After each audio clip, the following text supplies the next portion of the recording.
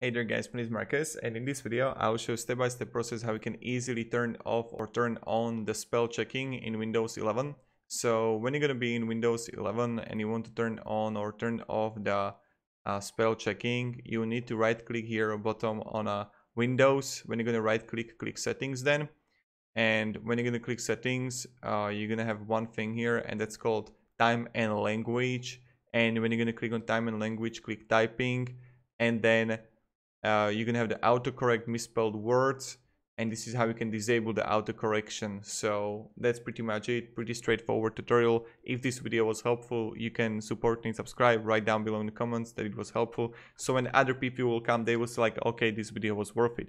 This is how you can autocorrect misspelled words in Windows 11, how you can turn on or turn off the spell checking in Windows 11. So thank you very much, and goodbye. See ya.